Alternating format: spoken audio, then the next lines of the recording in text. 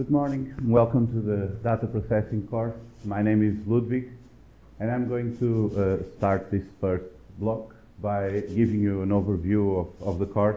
So basically the motivation and the specific goals we want to achieve here.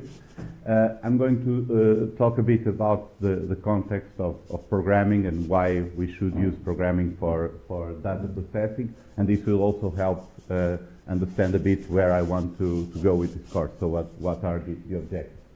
And then we're going to jump right into Python, and this is going to be the most painful session of the 6 sections, because we're going to start with actual programming, the basics of the programming language. And then after today, we're going to go through all of these elements again and again and again to make it easier, but this first one will be a bit of a shock if you don't have programming experience.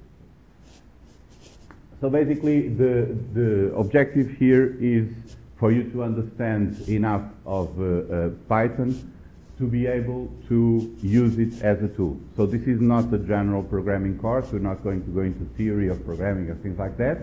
And also, it's not a course aimed at having you write a test at the end. And so we're not going to go through all the details that you need to memorize.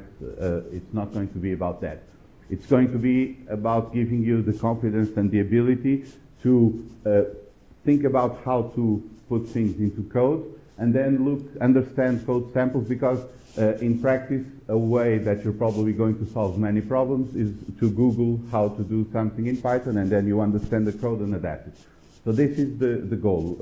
In 3 weeks, I hope that you can achieve this level of familiarity with the language, that you can adapt code for your problems, and think about how to solve problems with code. So don't worry too much about the details. You don't need to memorize anything for a test. You just need to get some practice here and understand how things fit together. So this will be the aim, so that you can write code to automate data processing tasks. And this will be specifically your data processing needs. So we're not going to go into how to devise algorithms or analyze problems and things like that, because each of you will already know how to work with your own data. You just need to know how to tell the computer to do the work for you. So this would be our aim here. And also, we're going to look at many libraries, or a few libraries that are useful for making this work easier, so that you don't have to handle all the details of importing data from Excel spreadsheets or from resources on the internet, or generating reports and so on, because we have libraries that make those things easier. So this will be, in general, you will get here the first contact, a brief introduction to all these tools, enough so that then it's easier for you to proceed as far as you need in your own problems and to find your own solutions. Okay? So the daily schedule will be this first lecture from 9 to, it depends a bit, so in general I'll try to make it 1.5 hours. Today it's going to be longer than that. At the end it's going to be shorter. So we're going to move from more theoretical and less practical to more practical and less theoretical along these weeks. And then we have the tutorial part. Okay? So we break at 1 o'clock for lunch. The schedule there in the morning, once I finish the lecture, you can take a break and take your own time for the exercises, and we can discuss things if you have questions. So this is a bit more free. But then at 1 o'clock, I would ask everyone to break there, so that we can start at 2. Because if some people go to lunch later, then we are not all at the same time here, and it's harder to synchronize. So then we begin at 2, and again we repeat the same pattern. So all these tutorial parts, there are some evaluation exercises for those of you who need a grade. So most people don't need a grade for this course, so in that case don't worry about the exercises. If you need a grade, there is one exercise for grading, for evaluation, which you must hand in at the end of the semester, so in June, when you hand in your final assignment. Except for the afternoon on the third day, where it's only reserved for starting the final assignment, so if you have questions about how to do in that project and so on. For those of you who don't need the grade, then you can ignore this, and we can use this time for me to help you with your own problems, because since I don't need to grade you, it doesn't matter how much I help you because it doesn't interfere with anything. So unfortunately there is this incompatibility between grading someone and helping them. I cannot do both at the same time. So those who don't need grades are in luck, because then I can help with everything. So the first day we're going to look at the basic introduction to Python, so the basic elements of the language itself, and how to work with Spider, the integrated development environment that we're going to use. Then in the afternoon I'm going to talk about how we can import code from other sources, and so we're going to start importing these modules, and I'll give as an example the plotting library, matplotlib, and we're going to plot data. So this will cover the basic introduction to the programming language, and it's going to be a lot of details and many things, but it's not meant for you to learn everything today. We're going to go back to all these elements again and again during these weeks, so you're going to go through everything several times. So this is a bit like learning chess. You have to start by learning how the pieces move, and that does not make sense at first, but you need that so you're able to play, and by playing you start learning how the game works. So this is the idea. We're going to learn the pieces of the game today, and then we're going to play every day with them until things start to feel a bit more comfortable. In the second day, I'm going to talk about some important libraries that you'll probably use for nearly every problem, which is this NumPy and SciPy, which are libraries for dealing with numerical data. And this includes importing data, fitting models, calculating statistics, and so on.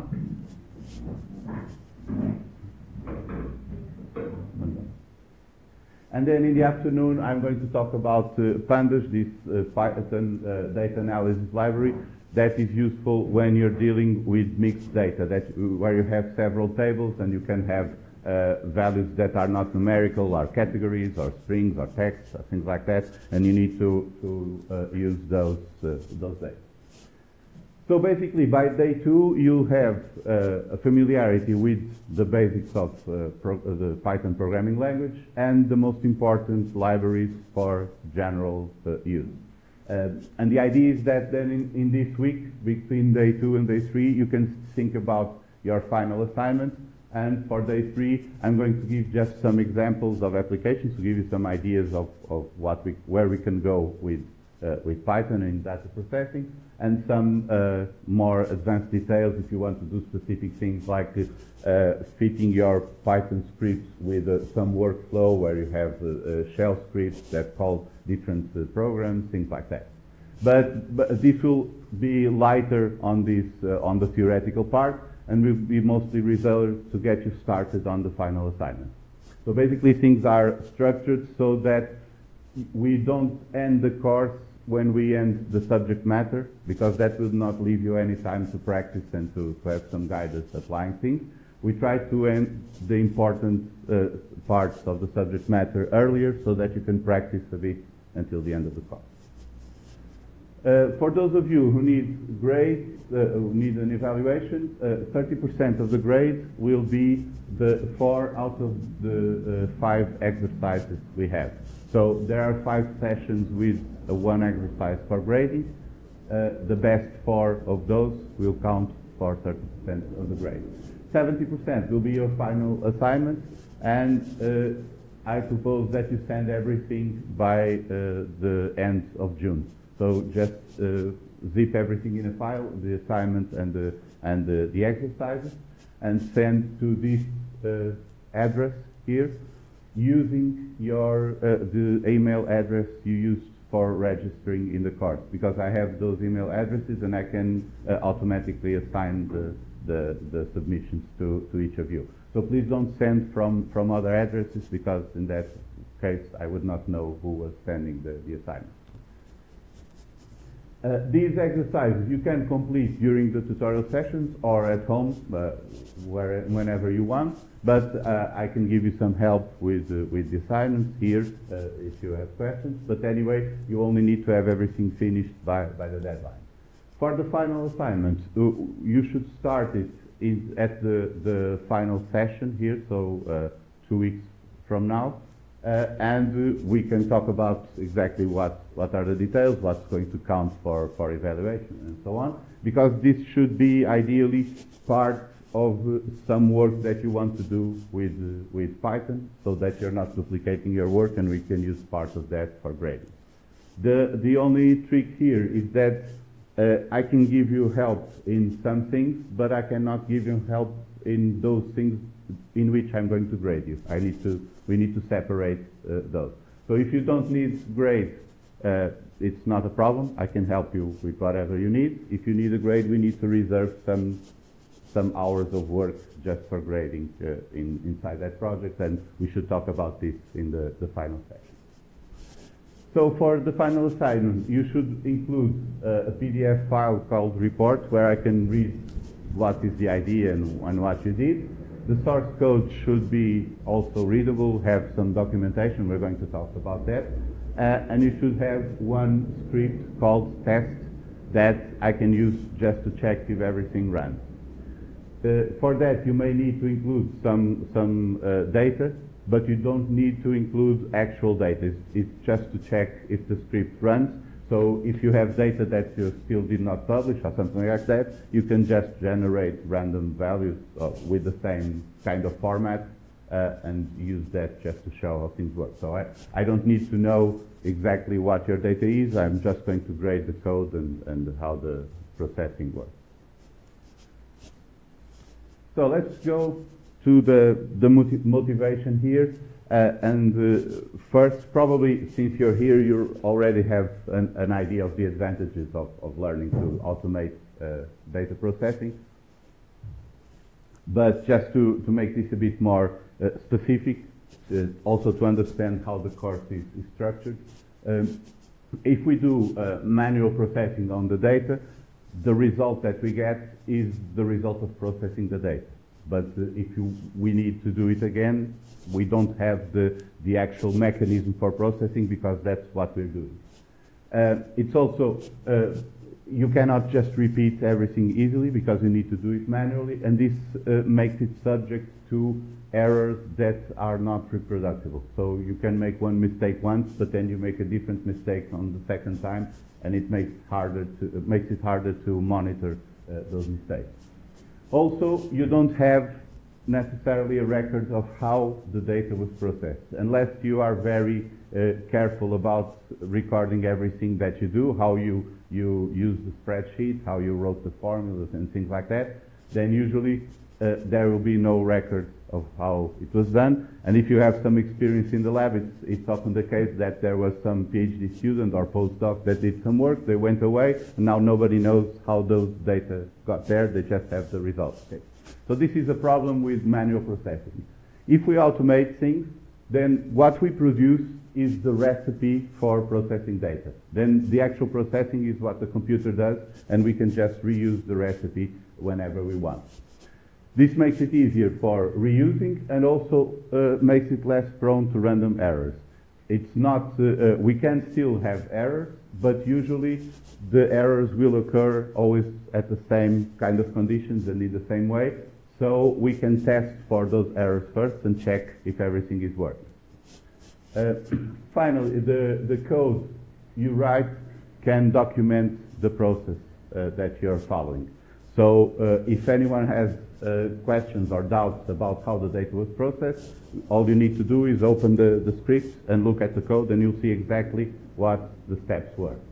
So this is one of the reasons I chose Python for this course, because Python is structured in a way that makes it easier for humans to read too. So it's not only for the computer, it serves as documentation. So it's a good language to use for this kind of code, where you can use the source code as a document on how things were processed. And another a big advantage is that usually you're going to have lots of tasks for processing data that are not quite the same, but they have some similarities because there are common elements in your different data sets and so on.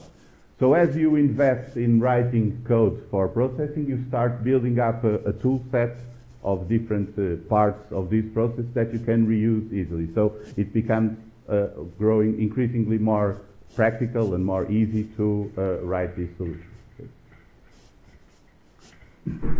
So we're going to focus on this automation.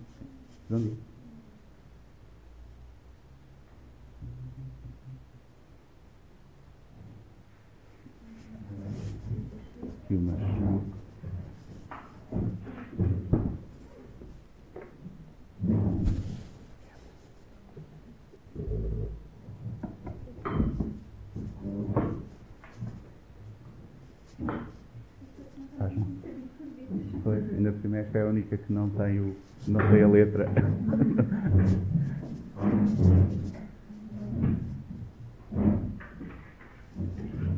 So for this course we're going to focus on automating data processing on your area of expertise. So you're not going to worry too much about how to design algorithms and how to think about the problems, because we're going to assume that you already know how to solve your problems. You just need to know how to tell the computer to do those steps. So this is not a generic programming course. This is specifically for people to learn how to translate what they already know into the computer's language for the computer to do.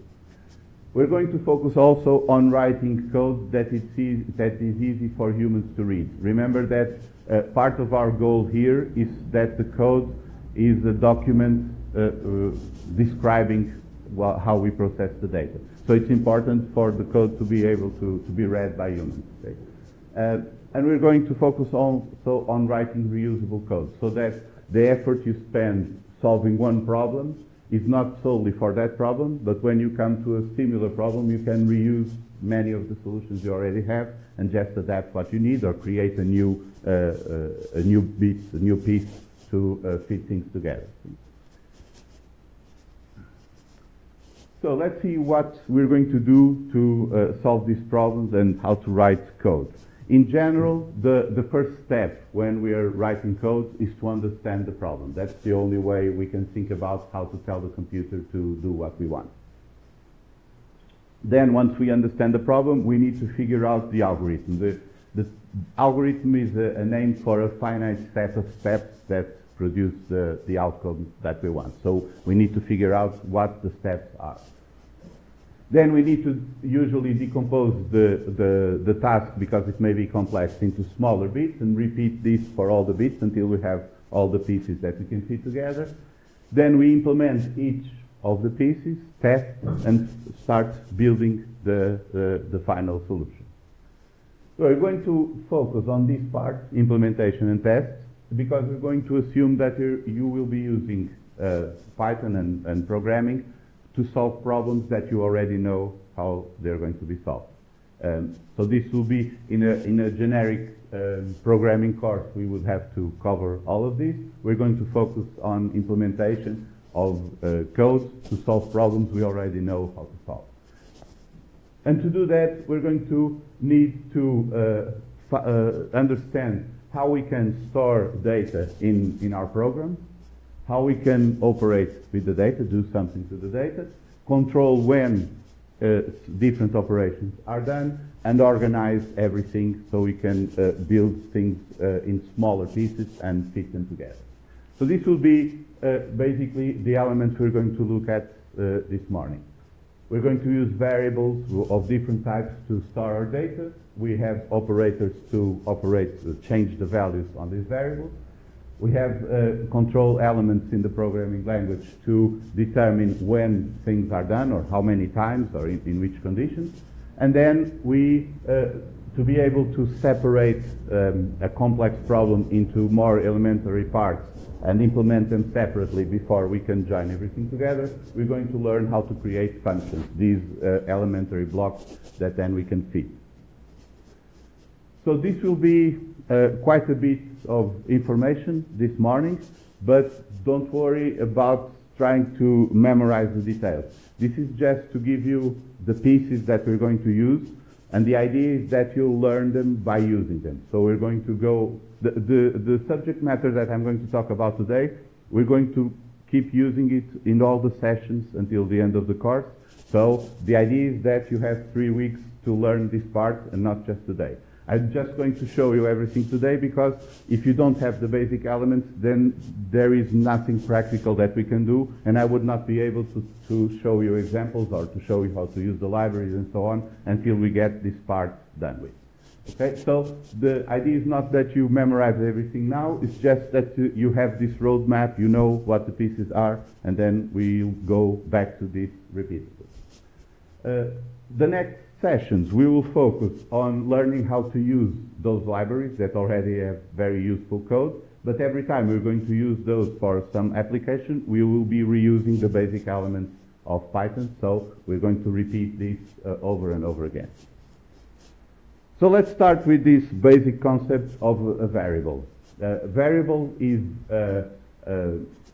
you use the name of the variable to refer to something in memory, to an object in memory, and it's called a variable because you can change what the name is referring to. And the idea that this works is that we create a name for a variable, and we tell the interpreter, the Python interpreter, this name, and internally the interpreter will associate this name with an address in memory and put something in the address in that memory location. So what we assign to the variable gets stored in the memory, and we can access that data by using the name of the variable. So we don't have to remember these addresses or what is there. The interpreter will take care of that. One important thing is that everything that is stored in the computer is just a sequence of zeros and ones. Actually, it's electric charges or magnetic fields or something like that, but we can abstract that for zeros and ones. So different things that we need to store will have to be, there will also have to be some information for the interpreter to know what kind of thing we are storing. Because we may be storing numbers or text or something more complex like a function or other kinds of objects. And so the interpreter needs to know what kind of thing is there. And we have different syntax for different things. The general method is always the same. We start by creating a name of a variable. So a variable name needs to be, contains letters or numbers, but it cannot start with a number and cannot have spaces or punctuation signs or things like that. It can have an underscore to serve as a space, at least visually it's similar, but you cannot split it into different words. And then we have this equals operator, which is the assignment operation, and some value. And what this does is tells the interpreter to create in its variable dictionary this new entry, choose some space in memory, and store the value there. So different examples here are, for example, none. If you just want to create a name and don't have anything to store that, you can use none as one value. It's nothing, no value. You can use numbers, integer or fractionary. You can use strings, lists, tuples, and so on. So these are some examples. All of these are distinguished by these syntactic elements. So let's create a variable called nothing, to which we assign the value none. We can do it like this. We write the name of the variable, equal, and the value that's going to be assigned. So this creates the variable in memory, allocates space to store the value, and stores it there. If you want to store numbers, you just write the number as values and assign them to the variable. There are different types of numbers, so if there is no decimal point there, it's stored as an integer. If there is a decimal point, it's stored as a floating point number, which has a different representation for the decimal parts and for the base. We're not going to go into detail there, but this representation has a fixed number of significant digits within a broad range. So it's about 14 significant digits, something like that. If you want to store text, a string, you can use the single quotes or the double quotes in the beginning and the end. You need to do this because if you write something, for example, this variable equals, and then you write some text without the quotes, the interpreter will try to figure out which variable that name is referring to. If you put the quotes, you're telling it's not the name of a variable, it's exactly that sequence of characters, and that's the value that you want to store in the variable. You can also create sets of values. There are three different kinds. Here, these lists and tuples. Lists are ordered sets of values that you can change. You can add elements and remove elements and change elements there. Tuples are ordered sets of values that are not changeable. Once you create them, you cannot modify the contents of the tuple. We'll see some uses for this, but one of the uses is to use as keys in dictionaries. Dictionaries are another useful set in which there is no fixed ordering because it's optimized internally, but there are pairs of keys and values. So it's something like an address or phone book or something like that. The first element in each pair is the key, and the second one is the value, and you can access the value from the key. We're going to see some examples of this. So how you tell the interpreter which type of object here you're creating is done by these syntactic elements. Lists are sets of values separated by commas and delimited by square brackets. Tuples are separated by commas and delimited by these parentheses.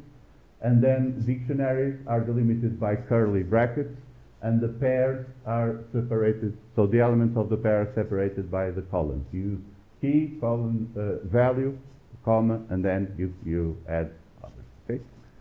So this is not something to memorize, but you can look up the syntax every time you need. What I would like you to retain is the idea that you have these basic types of data that you can store.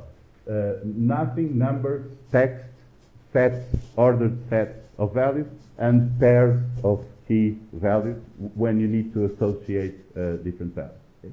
So these are the very basic elements for Python. Then there are other more sophisticated ones that we're going to see that you can import with different libraries. So this is how we store the data. Now we need to do things to the data. So we have these operators.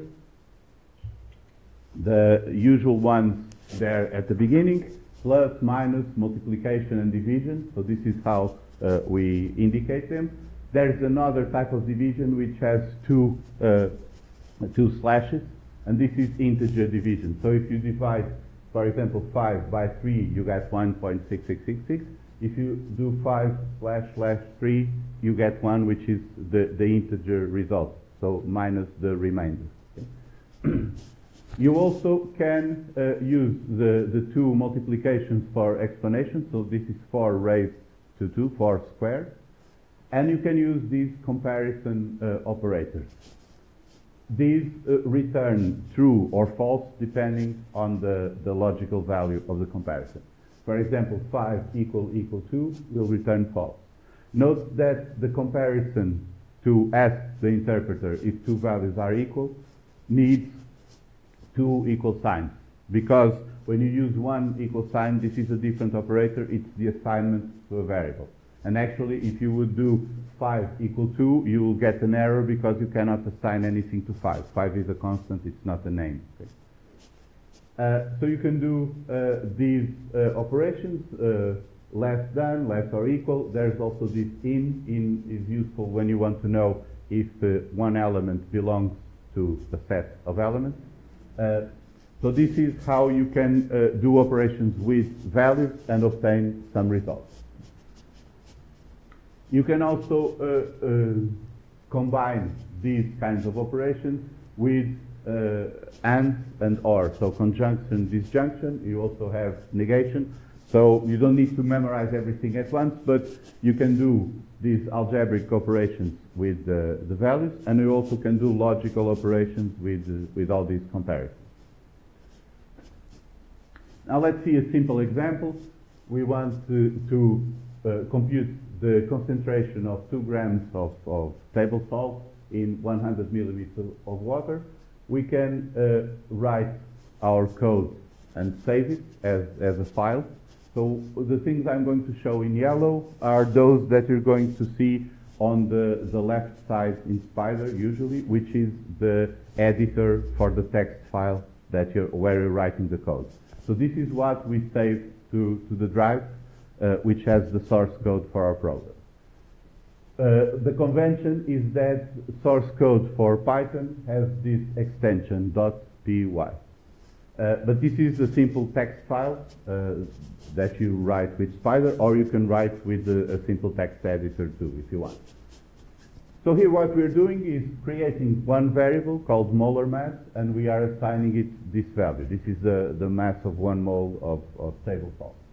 Then this is the mass that we have in our solution, the volume, and we compute the concentration by dividing everything, and now we print out the concentration as a result. So this is the sequence of steps we want the interpreter to do. When we run this in Spider, you can do that by pressing F5, for example. It will automatically save any changes that you have in the script and execute the script in the console. The console, by default, you see it in the lower right side. And what appears in the console, I will represent with this gray background. So this is what you can do interactively, or the output you get from your program. Okay?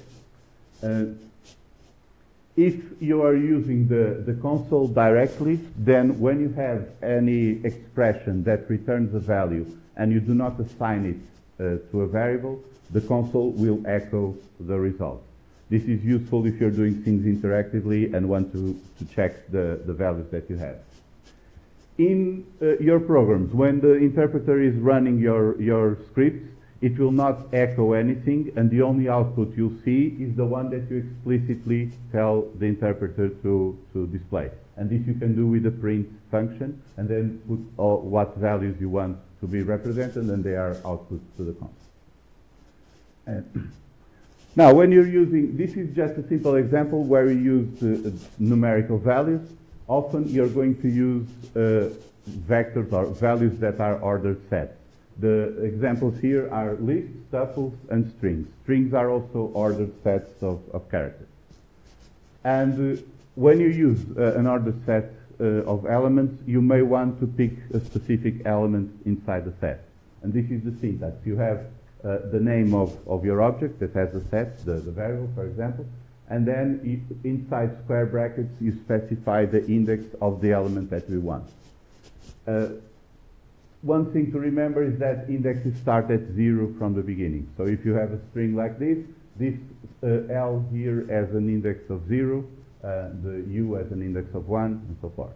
You can also index counting from the end by using negative index values. So the last one is -1, the one before last is -2, and you can do both ways. Yeah?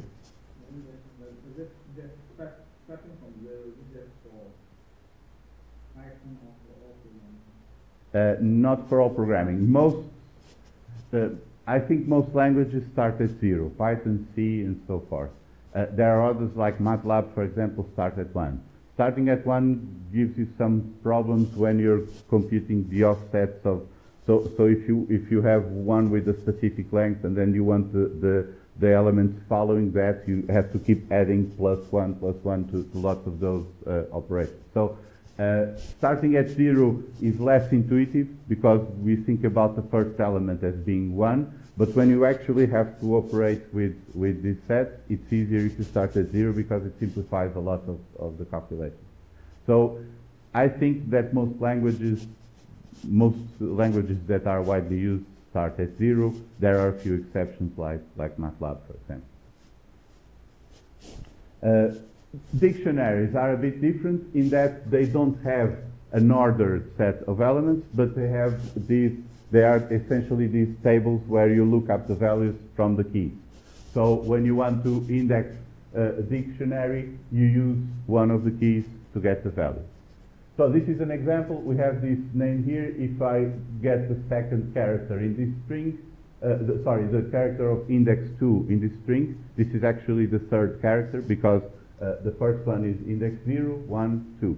And so I get the D there. For this dictionary, I have these associations of keys and values, and I access the values from using the keys. So if I look for animal classes fly, then I get insect as the result because it looks up the value associated with the key. So basically, if you want to store elements in an ordered sequence, you can use lists or tuples.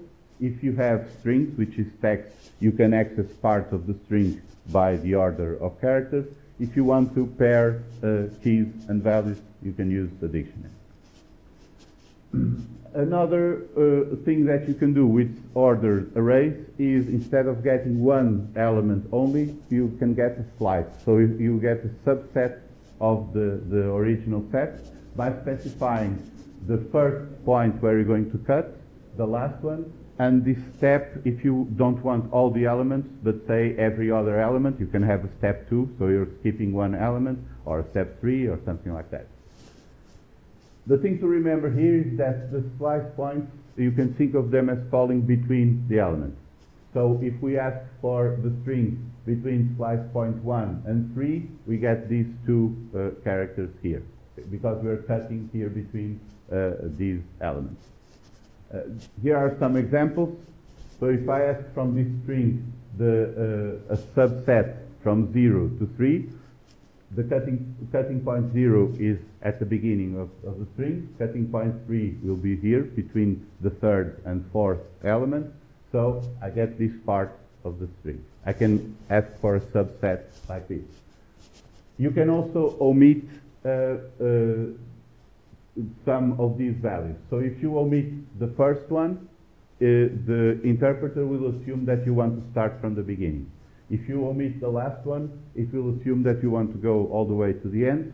And if you omit the step, it will assume that you want every element, so step 1. So this is why I can do this. I can go from 0 to 3. I'm omitting the step, so the interpreter thinks it's step 1 and gives me all the characters.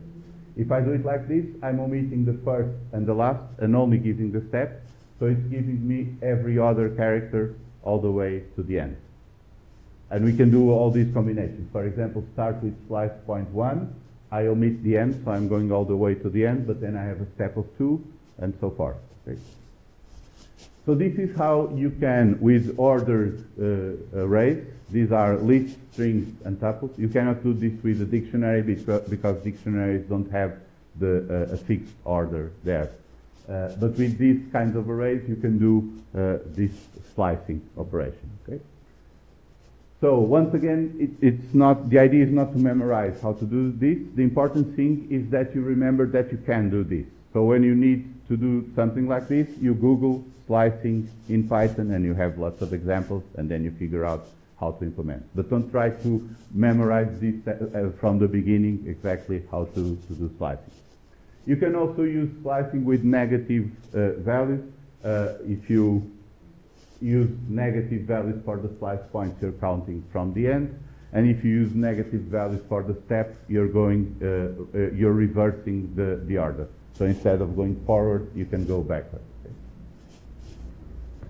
Okay.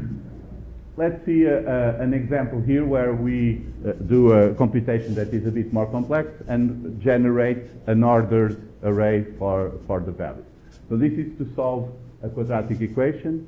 We're going to assume that the square root here, so this value here, b squared minus 4ac, is positive, and this is just the expression for solving the quadratic equation. So we have a quadratic equation of this type: epsilon equals to a times x squared plus bx plus c, and this is how we can get the two solutions.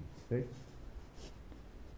So let's start by writing the a, b, and c variables. In general, we should not name our variables like this, a, b, c, because then we don't know what they mean. So always try to give descriptive names to your variables so it's easy to follow the code. The exception is when there is an actual expression that you're following and there is an actual convention calling the variables in this way. So it would make more confusion if we were to invent different names in this case, because we're all used to writing the quadratic expression in this way. So in this case, we're actually going to call this A. B is going to be minus 3 because we have minus 3x there. C is going to be 1. And now we just write the expression. We're going to compute this delta here, what's inside the square root. So square of b minus 4ac. And now we can compute our solution. We have minus b, then delta, the square root of delta. So we raise it to 1/2 to get the square root, divided by 2a. This would be one solution with a minus there, and the other one with the plus here. So we compute these two expressions, and we put them in the square brackets separated by a comma. So we are creating a list with the two solutions for the quadratic equation. Note that we don't need to do this step by step. So you can write tell the interpreter to compute this expression, then add it to this one, then divide by this one, and put this inside the list. You can do it all in the same line. There is, however, a trade-off between how compact your code will be and how easy it is to understand. So in theory, I could even have put this thing here instead of the delta and write this longer and skip this line. But then at some point it becomes hard to read and easier to make mistakes. So when you're dealing with more complex expressions, it's usually best to break it down into simple steps so that you can easily check if you're making mistakes. Also, if you have some value that you're going to reuse, it's a good idea to put it in a variable instead of copying the expression several times. Because if you have an error in the expression, you will only have one instance of that error that you need to fix instead of many of them. And if you forget to fix one, then things will still go bad. So now we can test the results. If these are the correct solutions for our equation, then when we put these in, replacing the x, we should get something that is close to 0. So we can check here, this y1 and y2 are just the computation of the polynomial for the two roots of the curve. So how can we do that? We need to go find the first solution here and use it as the x. So the first solution is solution index 0. We have this square bracket here. We're going to get the first one. So we replace this for x there, a times this value squared, b times this value plus c, and we do the same thing with the other elements of the list. So solution 1 in the second line, solution 0 on the first line. So now we can check, we can run this, and we can check in the console how things went. So if you write now solution, you have this variable declared in memory, so you can see what were the two values in that list. And if you want y1 and y2, you see that they are 0. They may not be exactly 0. Sometimes there are rounding errors here, but you can check if they are close enough to 0 to verify your solution. So this is also serves to illustrate one important aspect of writing code, which is testing things to see if they work. So you need to have to run your code. It needs to run, but you also need to check if the result is correct, because sometimes we make mistakes and the result is not right, and we need to verify that. Now we are assuming that this delta is greater than 0. If it's not, then these things are wrong. So one common problem in code is to check if some condition is true and do things differently depending on those conditions. And this we can do with this structure, with if. The most basic version of the if statement is just if, an expression that can be evaluated usually to true or false. This will be the condition. And then a block of code that will be executed if the condition evaluates to true. If the condition is not true and we have only this if statement, then this block of code will be ignored and the interpreter will skip that part. So you can create a block of code that is only executed if the condition is true, but is ignored if the condition is false. If you want to have a branch on your code but guarantee that one of the branches is executed, you can have a construction of the type if, else. So if the condition is true, this block of code is executed. If it's not, then the other block of code is executed. This way you can tell the interpreter to do either this or this.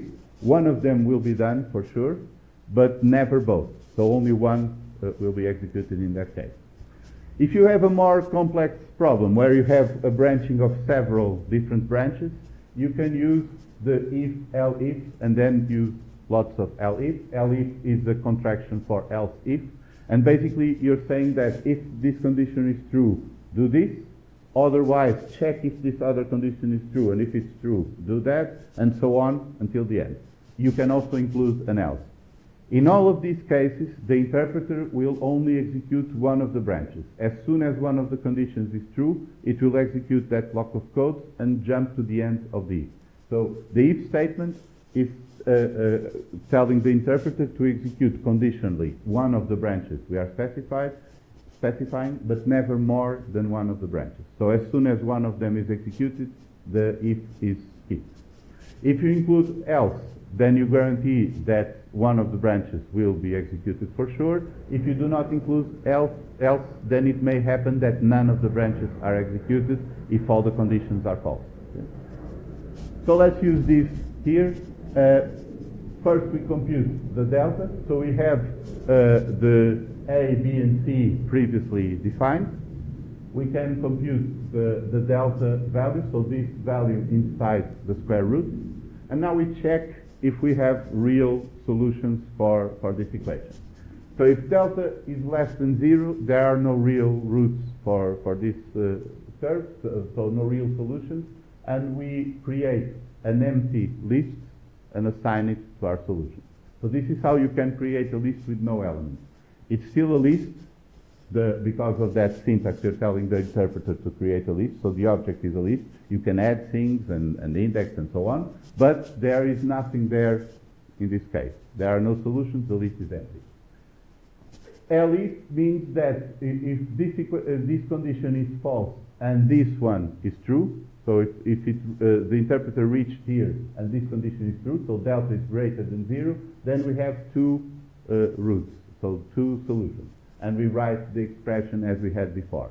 And now we have one left case, which is when delta is exactly 0. It's neither less than 0 nor greater than 0. And in that case, we only have one solution, because if this part here is 0, then we only have minus b over 2a. And now we create a list with only one solution. So how can we use this script? This is a bit different from the other one, because here we are specifying what ABC is, but here we are not. So if we just run the script, we'll have an error when we reach this stage, because if B is not defined, then the interpreter cannot do that operation. It doesn't know what B is. So first we can define A, B, and C. We'll assign its values. We'll assign the same value I showed here. But I also take this opportunity to show a neat trick that you can do in Python.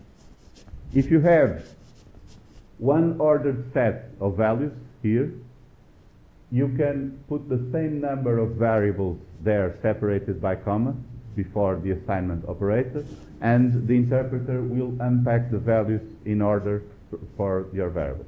So as long as the number of elements is the same as the number of variables, the interpreter can assign them in order. And this is a concise way of putting a 2 in A, a 3 in B, and 1 in C. We can use the tuple that we defined here and unpack it to the variable. So if we do this first, then we can run the script. We press F5, because now these variables exist in memory and the interpreter can do those operations.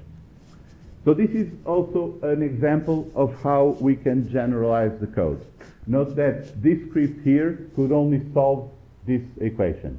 If we wanted to solve another equation, we would actually have to change the code to do that, because we would need to change the values of the variables.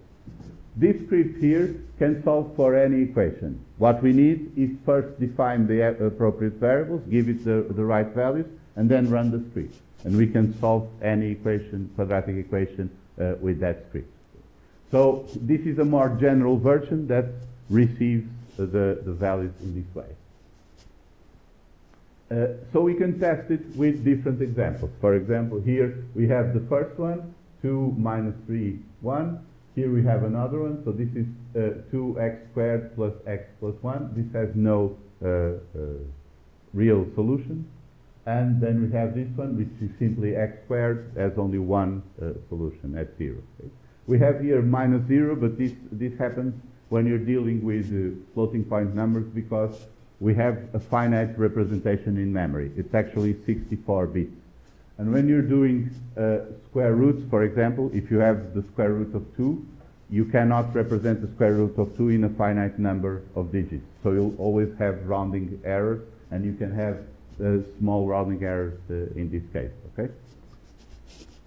So this is an example of how we could write the code to make it solve any quadratic equation. We just have to assign the appropriate values to the variables before running the script.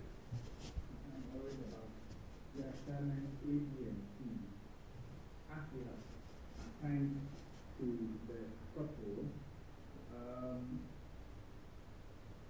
that the system is a constant or a tuple. Yeah, this tuple is a constant. So this cannot change because we're just writing it. This always has this value because we are writing the numbers, writing things as a tuple. But when we do this, we're telling the interpreter to unpack this set into the three variables and assign the value to the variable. So what the interpreter will do is assign to the variable A the value 1, to the variable B the value 0, and the variable C the value 0. But the variables are variable because we can always change what the variables are referring to. So if you have for example, this A equals 5, then A will no longer have 1, it will be assigned 5, and the 1 will go away, okay? So this is constant, but the variables, the values can be changed. And that's how things work here. We start by assigning 2, minus 3, and 0, but then when we do this again, we change the values in the variables. So 2 is always 2, 1 is always 1, but B is whatever we tell it to be, okay? Should we make a list of, for example, three values for figure integrating with ABC? Create a list of who wants it in the tuple? Yes, which is what I'm going to show right now. Okay, so this is what we can do. This is another control element for our program. So you see, in this case, we were doing the same thing over and over again. If you want to do the same thing a number of times, you can tell the interpreter precisely that. Do this a number of times. And this you can do with the for statement. The for statement starts with for, a name for a variable. It should be a new variable so that it doesn't interfere with others that you have, in something that is iterable. So we're not going to go into much detail here, but an iterable is typically an object that has a set of elements. So all those sets we saw, tuples, lists, strings, and dictionaries, are iterable and can be used in these loops. There are other things that we can use too, but we'll see them later. And what this does is this block of code that we include here, and as you saw here, the way we tell the interpreter that where the block of code belongs is by the indentation. So it's always the same syntax for all cases. You have a block of code starts with this colon here, then you have an indentation, and the interpreter knows it ended when it goes back to the original indentation. So in this case, we have this indented line belongs to this if branch, this one belongs to the elif branch, and this one to the else branch. The same thing for the for loop. You have for a variable in some interval, a column there, and then indented code that will be run several times. And what the interpreter will do is for each element in the interval, each one will be assigned to the variable, or the variable will point to each element in turn.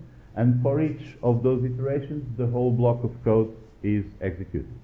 So in this case, year will point to 1991, and this block of code will be executed. Then here we'll point to 1994, the block of code will be executed, and so on until the end of the set. And the result we get is this, a repetition of these prints with different years, because we have the variable there and it's pointing to different elements in the list. So we can use this to solve a set of quadratic equations. We create a list of tuples in this case. So these are the three quadratic equations that we use here, and we put them all in the same list. And now we put everything that we did inside a for loop. So for coefficients in the equation, this variable, coefficients, will point first to this tuple, then the second iteration to this one, and the third iteration to this one. Now we can unpack the tuple of the coefficients into ABC, because this variable is pointing to a tuple of 3 values, and when we assign that to ABC, the interpreter will distribute the values in the 3 variables. And now the rest is the same, but note that everything is indented. So here we have our script is all adjusted there to the left, but now this part is on the left, but everything here is indented because it all belongs to the for loop. So this is what is repeated for each of the tuples in the list. And this is everything. It checks the delta, builds the solution, and prints. So we get the 3 responses there. Okay? Solution is empty list, the 2 values, and 1 value. Okay, so now there is a problem here with this script. There are some advantages to doing this thing because it's very simple. You're just writing the recipe and everything in one go in a list. But things start getting complicated because first, we don't have a proper control of the input. The way we can do this is either by defining the variables in the console before running the script, or having the actual values in the script, which is not very practical either way, because we need to know what the variable names are, and we need to put them in the right order, and so forth. We also don't have proper control of the output. We can print things out, but then we cannot use them. For example, here, suppose that we needed to use these values for some other problem, but we would no longer have them because they were being replaced in all the iterations. And we don't have isolation of variables. There is a problem if you use the same variable again in other parts of the code, you replace the value that you had before. If you know what you're doing, then okay, it works fine. But at some point, you start increasing the number of values and the variables, and the possible collisions of the variables start increasing quadratically, because the more variables you have, the more likely you have that you reuse the same name in the wrong place. So this is another problem. If we're trying to solve complex problems, we start getting too much complexity in a single script, and then things break down. So these are the problems that functions are meant to solve. Functions control the inputs. We specify the parameters that receive values. Control the output, we specify what comes out of the function, and isolate the code. So all the variable names inside the function are only exist inside the function. If there are things with the same names outside, they don't collide because they live in different universes. Okay? So this is how we create a function in Python. A function is also an object, like a list, a tuple, a string. All of these are objects in Python, and we create them as a function using this def statement.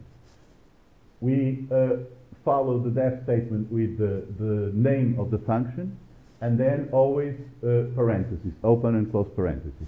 If the function does not receive any values, you just put the parentheses. If the function needs to receive values, which is often the case, then you need to provide the names of the local variables where the values will be stored. So these are the parameters. The parameters are the parking spaces for the values. So they need to be variable names. You cannot put anything there that is not a valid variable name. Then you have the colon always to define the start of a code block. And now you have the indentation to specify what belongs to the function. Usually, we want to write documentation for the function because there is a useful function that you can use, which is help. If you type help and between parentheses the name of some function or module, you get the documentation for that. So if you write a string right after the first line, this will be used as the documentation for the function and can help you if you don't remember how the function works, or if someone else is going to use, they just have to type help and see this. They don't have to go look into the code. And you can create strings with more than one line by starting and ending with 3 delimiters. If you use just one, as we saw in these previous examples, you cannot break the line. You need to finish the string in the same line. So with one delimiter, either a double quotation mark or a single quotation mark, you need to finish everything in the same line. If you want to create a string that is a block of text with several lines, you can start with 3 and end with the same 3 delimiters. They can be either single quotation or double quotation mark. So this would be the documentation of the function. We're going to solve the quadratic equation using the values we received there for a, b, and c. Now we have the same code here. This is all indented to tell the interpreter that it belongs to the function. But we have one extra line here. Return statement tells the interpreter to exit the function. So usually you'll find the return statement at the end, but sometimes it can be in the middle if there is some condition where you want to exit immediately. So as soon as the interpreter encounters a return statement, it will exit the function and return to whoever called the function. Whatever you put after the return statement, you can put several values separated by commas. These will be the values the function will return. So if it's 1, it will be that value. If it's more than 1, it will be a tuple with all the values. And this way, the function object can be evaluated as an expression. For example, if you write solve quadratic and then in parentheses the values for a, b, and c, this will be evaluated by running everything and will take the value of whatever is returned. So this will be the value of this expression, and you can use this in other operations or assign it to a variable or something like that. And you can use now the function to solve different equations. So what's the advantage here? Not only we no longer need to know what the names of the variables are inside, we just need to know what the order of the values we need to send there. We don't need to worry about the names of the variables here because they exist inside the function. Even if you have other things here with the same names, they don't interfere because they have different namespaces. And the value that the function is computing is not just going to be printed out on the console, but it's actually returned here. So you can fit the function with other operations and then chain everything together, reusing the result.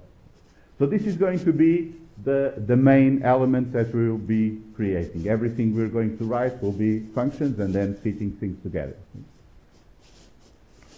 If you have the documentation, you can use this help and the name of the function, and it will give you the documentation. Now, a little detail here is that first you need to actually run your code in order to create the function in memory. Note that this is just like a variable. It will be stored in memory. It will be referred this object, which is the function, which is a special object that you can execute, but it works just like any other variable. So only after the interpreter executes the def code, this block, will you have the function in memory that you can use. In addition, there are two ways of referring to the function. If you just use the name of the function, you're just telling the interpreter it's this object, the function object. This is what you do, for example, when you want help on the function. You want help on this object here, and the help function will get the documentation. Another thing that you can do with the function that you cannot do with other types is execute it, because the function is also a recipe for doing something. And executing the function, you need to use this syntax. Following the name of the function, you need to open and close parentheses. In general, since the function needs to receive values, you always need to include those values in the parentheses. So the values you put here are the arguments that are going to be placed in the parameters of the function. But even if the function does not need any values, if you want to tell the interpreter to execute the function, you need the parentheses there, because the parentheses are the sign execute this function and not merely a reference to the function. So think of the function as an object that is in memory. It has documentation, variables, code, and so forth.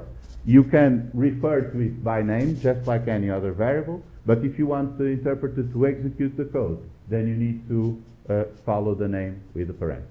Okay? So let's see here an example of the isolation. We have this delta variable here. If we execute the function, it will do all these computations, including computing the delta. And now if you want to know what value is stored in the delta, we get this error. The interpreter does not know what delta is.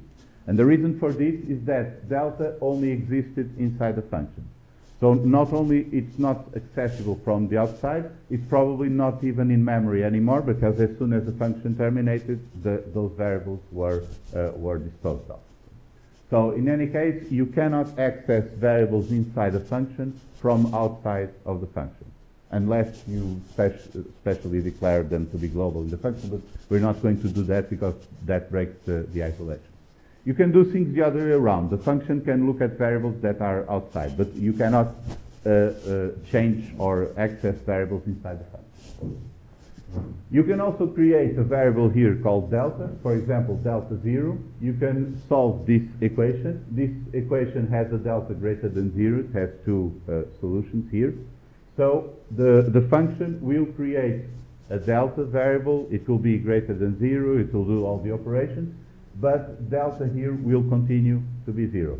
Because even though they have the same name, they are not the same delta. One exists inside the function, the other is what we have here. So this is a very important feature of functions, because sometimes it creates some confusion, because, for example, you can write here solution, you don't put a return, and then you're expecting to have a solution outside here. But that won't work, because the purpose of creating those function blocks is specifically, one of the purposes is to isolate the code from the rest. Okay, so remember, what happens in the function stays in the function, except what you have here in return. And even the return only returns the value, not the variable name.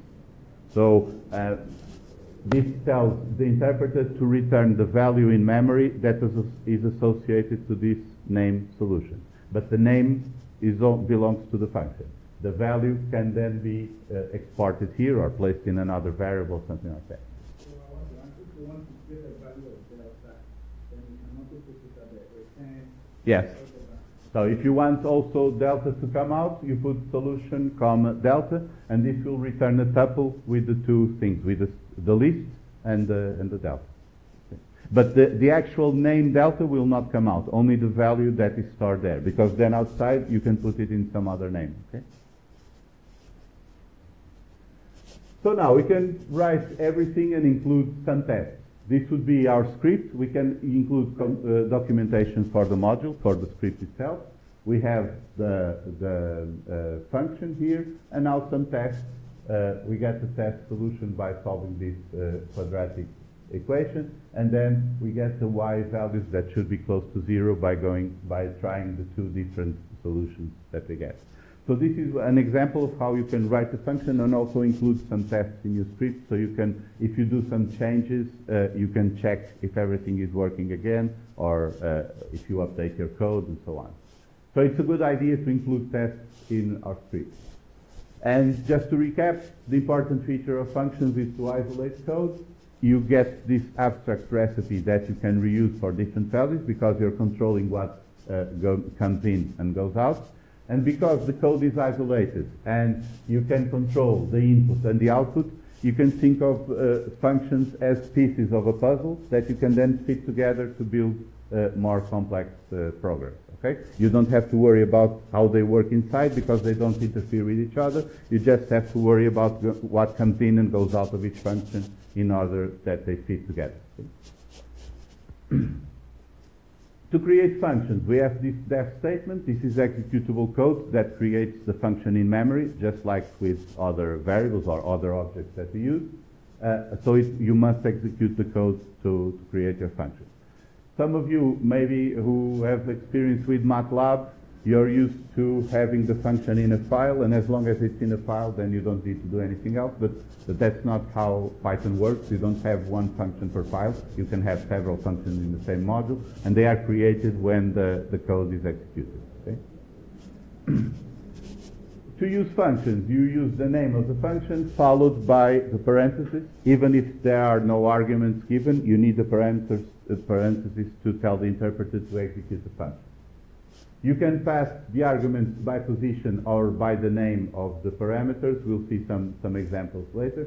And the return statement immediately exits the function and gives you exports whatever values you have there. If you have a return statement without any values, or if you have a function without a return statement, then if there is no return statement, when the code when the interpreter finishes executing the function, it will return none, that empty value. If you have a return statement with no value, it will return none too as soon as it encounters the statement. So the function always returns something, only maybe it's a none value. So let's do a small exercise here. We're going to play a bit with this dictionary. We're going to create a dictionary with capitals and countries. So we have the country for each capital. And then create a function that returns the capital of the country with the longest name. Let's do this for an example of ifs and fors and so on. So I'm going to do this here. Hope I don't make too many mistakes. But also mistakes sometimes are useful. So maybe if I make a few, it will be good. So the first thing you do is you start Spider. This depends on your operating system. If you have Windows, you probably go to something to search and you type Spider. If you have Linux, you can just write Spider or whatever. Now this is not what we're going to do, so I'm going to create a new file. I'm going to put this a bit larger. So all of you tried this? Okay. On this side, you have the editor for your source code. The source code you store in files, and you can add it here and keep it stored in the hard drive. So the first thing you can do is you do, for example, save as, and now you choose a place to put your file. Just create here a temporary directory. Okay, and now you can call it something. So keep the .py extension. This is a convention for Python source code, and we now have everything saved. So these first two lines here, you probably only have one of them. So this is a special directive for the shell in Linux that tells the operating system what program will use this script. So it's basically pointing to Python if we want to execute the script. In Windows, you won't have that because Windows works a bit differently, but you'll have this second line probably. This is a directive for the interpreter to expect this file to be coded in UTF-8. This allows us to use special characters like tildes or the C with the cedilla. I don't know how to say that in English, and so on. So, but just leave it like that. Don't change that, because then things might not work very well. Then you have here the documentation for the module, which you can edit. So if you have three double quotes there, three double quotes here, everything inside here is a string that serves as documentation for the module. So we can put this exercise for dictionaries or whatever. You can just write whatever you want. Okay, so now we have this this dictionary here that we're going to create and start as an example. And you can already run the code. If you press there, run file, or press F5, you'll see this happening here. This will make Spider give this command to the console to run the file in this folder. So this is the exercise file, and to run it inside this folder. This will not be relevant for this exercise, but when we start working with files, it's useful if you store everything in the same folder, so the code and the files, because then you just access the files by their name. You don't need to give the whole path. And for that to work, you have to run your code at least once, so that the Spider will change to the right folder. If you want to check which folder you have, you have this present working directory, pwd, will tell you what folder you're working in, and if you use ls, you can list the files in that folder. So if you have problems with some file you're not found or something like that, you can check to see if you're in the right folder and you have the files there. But for this exercise, it's not a problem yet, but we can already see that since we ran our code, we have the capitals dictionary here. Okay? So if you write capitals in the console, you're asking for the value in that variable, but you're not doing anything with it. So if you don't do anything with it, the console echoes the value and tells you what's inside the variable. If you do something with it, then there is no echo. For example, A equals capitals. This is done silently because the console assumes that you just wanted to put A referring to the same dictionary, and now A also refers to the same dictionary. So now what we want to do is create a function that will receive a dictionary like this and give us the key, or in this case the capital, for the country with the longest name. But we can... No, because the capitals are the keys. So if you have capitals, if you put the capital as a key, what you get is the information on the capital. And the information associated is... The output is... An empty... Did you run your code? Okay. Now. Okay. Some things only work when I'm nearby. If I'm away, then they sometimes it happens. That's how computers work. So what we want to do here is a function that will output the capital for the country with the longest name. But we can abstract from this particular problem and think of this more generically. We want a function that returns the key of a dictionary for the longest value. And this can be with countries, with animals, with whatever.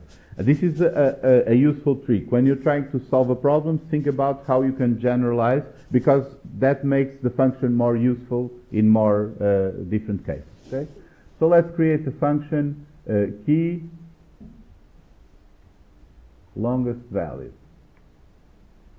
This is a strange function, probably will never be used outside this exercise, but we can create this name to specify what the function does. And we receive a dictionary. So let's call it dictionary, and we need this column here. So you'll see that if you have written like this, then you get this warning here that you have an invalid syntax, because when you start to define a function, you always need to finish with the colon. That's what specifies the start of a block. Then if you do this, you get a warning here that the interpreter was expecting an indented block, because that would be the body of the function, and it's not finding that, so it's giving you a warning. But we can start here. We can describe our function, return key for longest value in argument, something like that. And now we need to think about how we're going to implement this. So the idea is that we're going to go through all the entries in the dictionary, and we're going to keep always the one corresponding to the longest value. So one thing that we can do to find the length of any set of items is to use this len function. For example, the len of this tuple is 3, the len of some string, like this, it's the number of characters in the string, and so on. So the len function tells you how many elements there are in one set. So you can also do len of capitals, and this tells you that we have 3 entries in that dictionary. So this is one way we can check the length of, in this case, the values associated to our keys. Note that we are assuming that the values are set, because if you try to find the length of 4, for example, you get an error because 4 is a number and it's not a set, so it has no length. Okay? This is how we can find the length of each of them. And what we need to do is to loop through all the entries in the dictionary and store the largest one. So we have here a for loop. We need to loop through all the elements of the dictionary. And we also need to check whether or not we have found a longer version, a longer entry relative to the last one we found.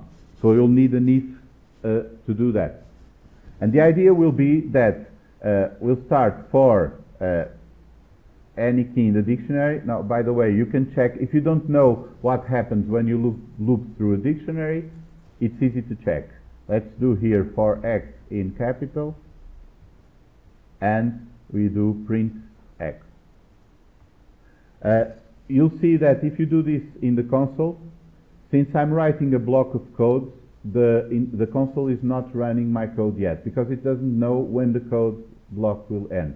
And it's waiting with those dots there.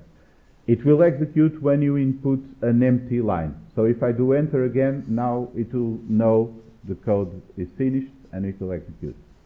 So if we do a for loop in a list, a tuple, or a string, we loop through all the elements. If we do a for loop in a dictionary, we loop through all the keys of the dictionary. So it's like looking up the names of people in a phone book or something like that. We're looking at the keys, and if we want the value, we have to go get the value from the key.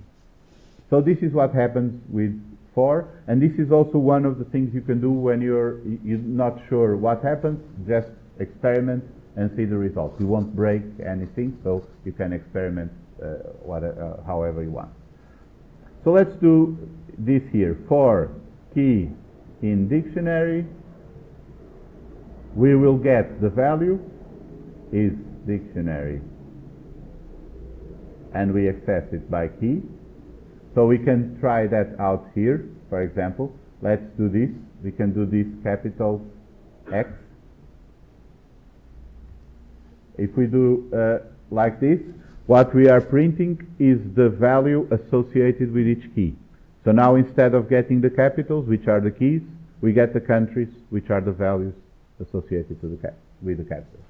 So we get the value, and now we need to check if this value is longer than whatever we had before.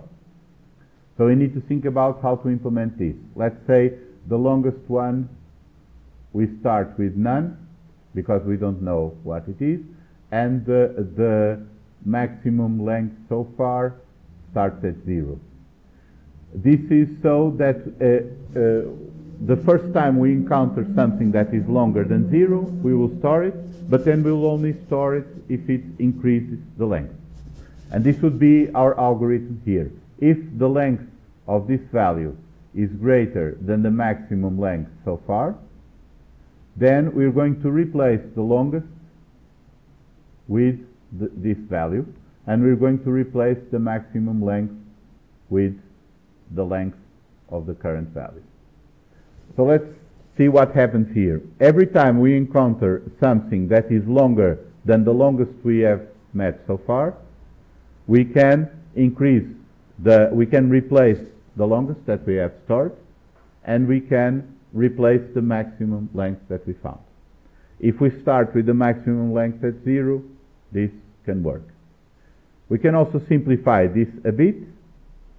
Well, I'll stop here. Is everyone following this reasoning? Okay, so let's test this way, and then we can fiddle a bit with the code. So basically we have these two variables. One keeps the longest value, the value that has the longest length, and the other keeps the actual length, so we can compare with the length of the new values. And we keep changing these every time we encounter a longer value. But only when we encounter a longer value, because if we find something that is shorter, we don't want to replace it because we don't want to ruin what we did so far. So now, in the end, we return the longest we found. So this would be our function, okay? We execute everything, and now we can experiment our function to find the key for the longest value using our capitals dictionary. Capitals. Okay, so now we have United Kingdom. So if we want to test this a bit more, we can add a new entry to our dictionary. To add an entry to the dictionary, we can index something that does not exist where. So some polis will be the capital, and we'll assign it a value, for example,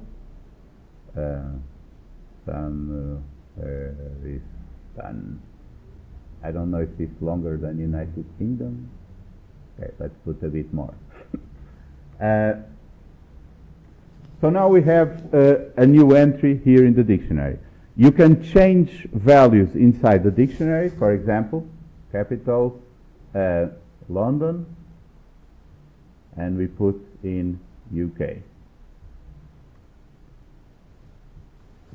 So this way we can change what is assigned to the key, and if we assign to a key that does not exist in the dictionary, it will be added to the dictionary. So we can also do, for example, Madrid, Spain. So this is how you can change things in the dictionary. There are also methods to remove entries from the dictionary and so on, but you can one very useful way of building dictionaries is to start with an empty dictionary and then loop through some data set and add everything into the dictionary. So for this example we're doing things by hand, but usually we will load the data into the dictionary from some other source. Okay, so now we can test again our function, and now the result is different because now we have this other capital for this other country with a larger name. We could also look at our code and see that it's a bit complex. We could, instead of starting with a length of 0 and a value of none, we can start with an empty string that has a length of 0. Do away with this maxlen variable that is unnecessary, and we compare the length of the new value to the length of the longest so far. So this could be a change we could do to our code to make it a bit simpler. Instead of having two variables to describe the longest one, the longest length and the value itself, we can just keep the value and then compare the length. This change of none for an empty string was just so that the length function works, because you cannot ask for the length of none. None does not exist. But the length of an empty string is 0, and so this should work. So now we can test again our function, and we can run these different, So this, by the way, was a good example. You see, what I did was to run everything here, and then I tested the function again, and I got United Kingdom. So when I did the test before, I was getting this somewhere is London, and now I'm getting United Kingdom. So what happened here?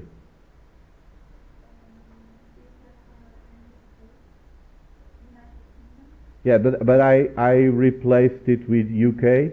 See, I had done this with the capitals, I added Madrid, I changed the United Kingdom to the UK, and so on. Yes.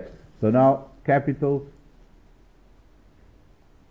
is again as it was in the original, because when I ran my script, this was also executed here.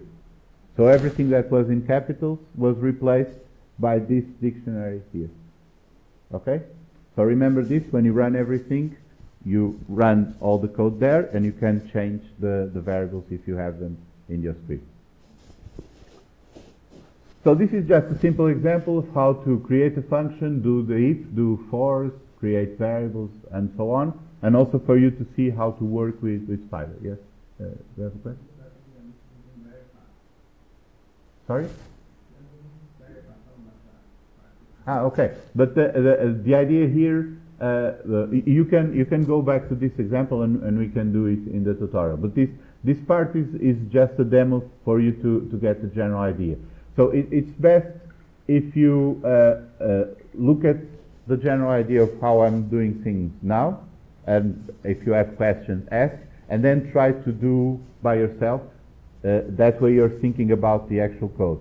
Because if you're just following and writing, then basically you're only exercising typing, because you're just reproducing what you're seeing and not trying to actually think about the code. So I would suggest that you can go back to this example and then try to do it on your own, and that will exercise the right muscles for programming, okay?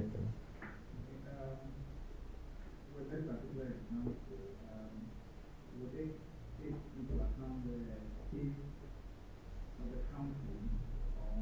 Yeah, well, this, for example, if I do it like this,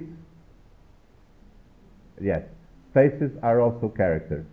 So if you have this, and then you try the longest one, you get that string. So each space is also a character there. Okay.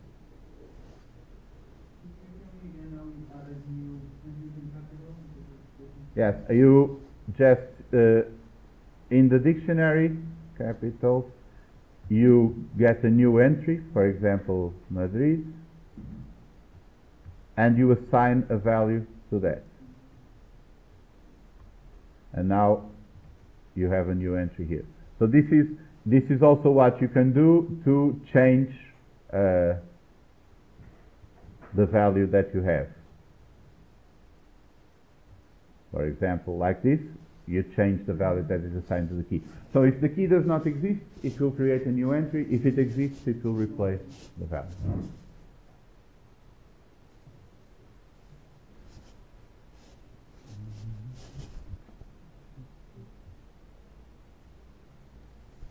Okay, so let's look at this a bit more in abstract. Well, what actually is being stored in all these functions and variables, all the names that we create and all the values that we use. Python is an object-oriented programming language, so everything here are objects. And objects are a mix of code and values. So, objects that you create, for example, a string object has codes associated with that string. So you can think of the object as a mini program that has specific functions that you can call. And the functions that belong to an object are called the methods of the object, are accessed with this point here, the dot, and then the name of the function. This is telling the interpreter to use the split function from the soup object. So soup is a string has a split function, and you can use the function from the object. This is useful because since the object has data, in this case it has the actual string, the functions, the methods of the object will operate over that data. So you don't need to keep sending the data to the functions, you just use the function belonging to the object. In this case, the split function receives as an argument a string, and it will break the string which is in the object that executes this method by splitting it wherever it finds this substring. And it will return a list of strings with all the fragments in between. So basically it will delete all the commas, break things down in all the commas, and return that list of strings. Another useful method for strings is upper. It will return a copy of the string but in uppercase. starts with, checks if the string starts with that substring, and so on. So you have many different methods, and the usefulness here is that you can think of the string object as a mini program that stores the string and also has lots of functions that you can use to operate on the string that is stored in that object. And this is the general philosophy of everything in Python. Everything are objects, all the values are objects that include these functions. Different objects have different methods. For example, for a list you have elements, methods for adding elements, removing elements, and so on. And so there are different objects can have lots of different methods. But we're going to see those gradually. Now I'm going to give you a more complex example, just to stitch things together and give you a broader overview of how this thing works. So the idea of these examples that I'm going to give is mostly so that you can follow them later at home, because you have the lecture and everything in the notes, and you can go through more complex examples slowly, and this will help you bring things together and check if you understand all the elements and so on. Another idea is that we don't waste time with toy problems that are not realistic and will not be useful. So this is a bit more painful in this way, but at least we focus on something that you can use. Because if we're going to look only at examples like that capitals dictionary and so on, there is no point in that, because we don't see what we're going to do with that in a real application. So this, I confess that many of my examples are biased towards biochemistry, because that's my background. I try to diversify a bit, but many times I will fall into this. And so here we have files for protein structures from Protein Data Bank. If you're not into biochemistry, don't worry too much about this. They are basically just files with lists of atoms and their positions, and the chemical elements, the residues of amino acids that each atom belongs to. So what we're going to do is we have an input file with a list of file names, and we want to read that input file, read all those different files, and output a file which has, for each of these protein structures, where we have all the atoms and their coordinates, we want to output the total mass of that protein, and the length, which is the longest distance between any two atoms, so how large the protein is. Now this is, for each of these files, we have the atoms and the coordinates, and we can check the documentation for the file format, because the atoms are specified in lines that start with atom, and then all of this information is in specific positions of the line. So this is all spaces. The X, Y, and Z coordinates are always in these columns here, and then we have the amino acid residue the atom belongs to, and the identifier for the residue, the type of atom, and so on. So we know where the information is in each line that starts with atom. There are other lines that don't start with atom, but we don't care about those. There is other information in the file. So what we're going to do is we're going to read the input file with the list of PDB files to use. For each of those PDB files, we will get the coordinates of all the atoms and the list of the amino acid residues that we have in the file. So it's important to note that there are several atoms for each amino acid residue, but there is a unique identifier for each residue. So we know that this serine is residue 1, alanine is residue 2, and so on. So we can check when that number changes, we have a new residue. We need to add the total mass from all the residues, measure the length of the protein, and then write the report file. So this would be the breakdown of the algorithm, and we can implement this into different functions. So this would be how we decompose the problem. We think about what we have to do, and the different things that we need to do is we need to be able to list all the different residues in the PDB file by looking at their identifiers. We need to get the masses somewhere, so we can have in memory a dictionary that tells us for each three-letter code what will be the mass of that residue. we need to add all the, get the mass of the protein by adding for all the residues, get also the list of coordinates for all atoms, measure their distances, and then write the report file. So we can outline the functions that we'll need to write in this way before we actually plan the program. So this will be a bit more complicated than the example we saw so far, but we should do this with these 7 functions. One function to list the residues. All this function needs is the name of the source of the PDB file, so all the strings in the PDB file where it will look through to find the residues and list all the residues. So this PDB source will be a list with all the lines of text in the PDB file, and it will return a list with the different residues. Then the mass dictionary, we don't know what to put into this function because it will have to read the residue masses from a specific file. It's not going to be a general thing, but it will return the dictionary with the 3-letter code as keys and the mass of each residue as value. To get the mass for the protein, we need to know the text of the PDB file, so this is the source here, and also the dictionary with the masses. So if we receive this into this function, we can ask that function for the list, and then we can ask that we can get that use the dictionary we got from that function to compute the different masses. So basically what we're doing here is we are specifying what each function does, what it needs to receive an output, and checking if we can do this with the functions that we are planning. If you see that something is missing that we cannot do, then we'll need to add a new function and work things out and plan out the program in this way.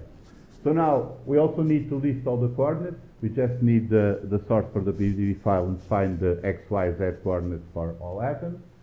And to get the maximum distance, we need some function to compute the distance between 2 points, and then a function that will get a list of points and find the maximum distance between any pair of points there.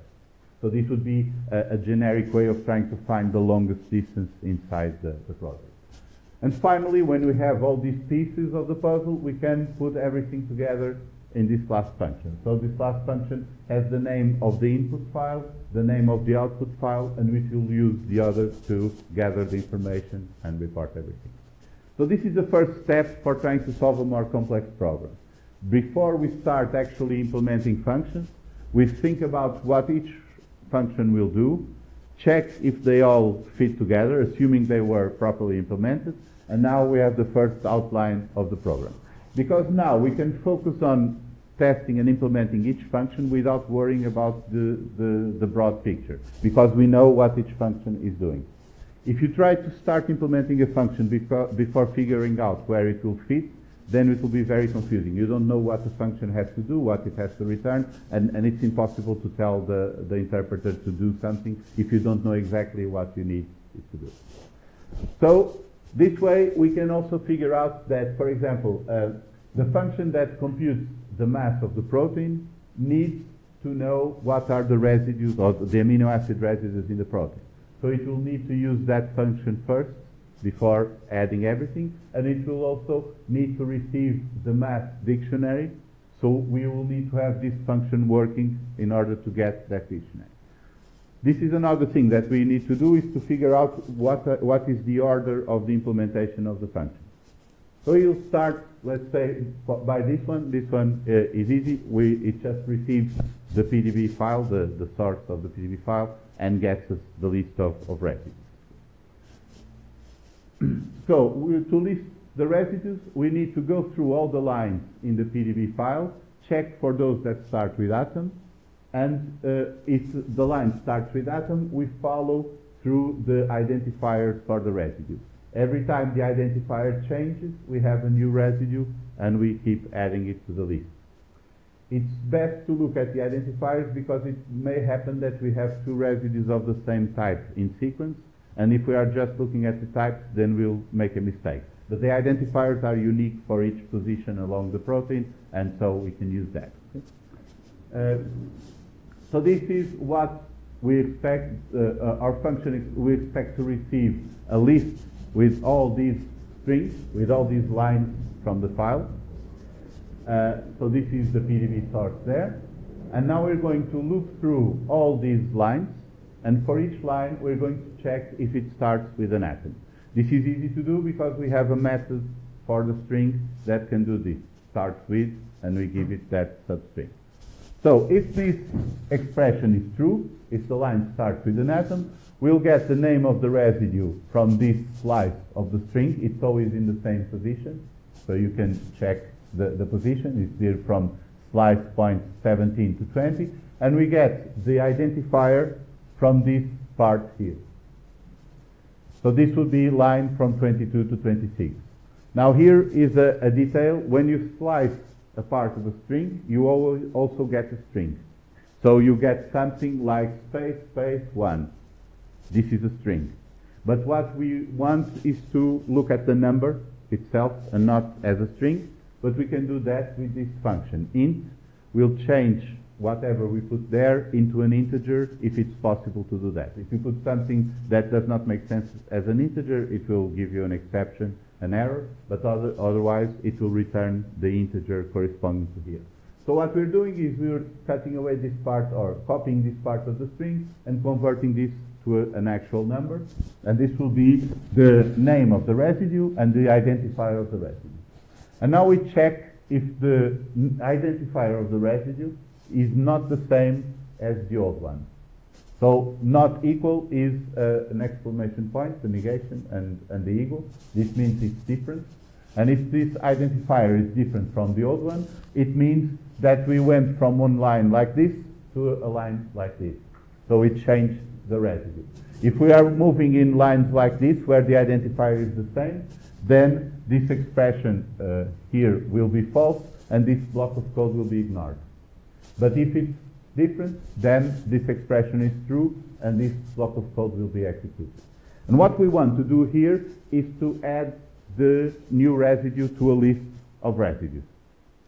And we can do that by creating an empty list here. So this is a list object, but has nothing yet. But the list object also has its own methods. They are not the same as the string, but one very useful one is append. Append is a method for adding elements at the end of a list.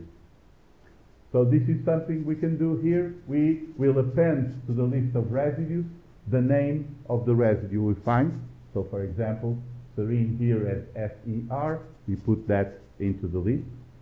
And we update the identifier of the last residue that we put there. This is important so that when we reach the second line of the same residue, we will ignore that one, because we don't want to put twice the residues there, or 4 times, or something like that. So this is how the loop works. We check. So let's start here at the beginning. This one has an ID of 1. It has an ID of 1. It's equal to the old one, so this line is skipped, this block of code. But now we get to this alanine with ID 2. Since 2 is not equal to 1, this line will be executed, and we append the alanine to the list. But now suppose that we left the old ID at 1 the same. We didn't change it.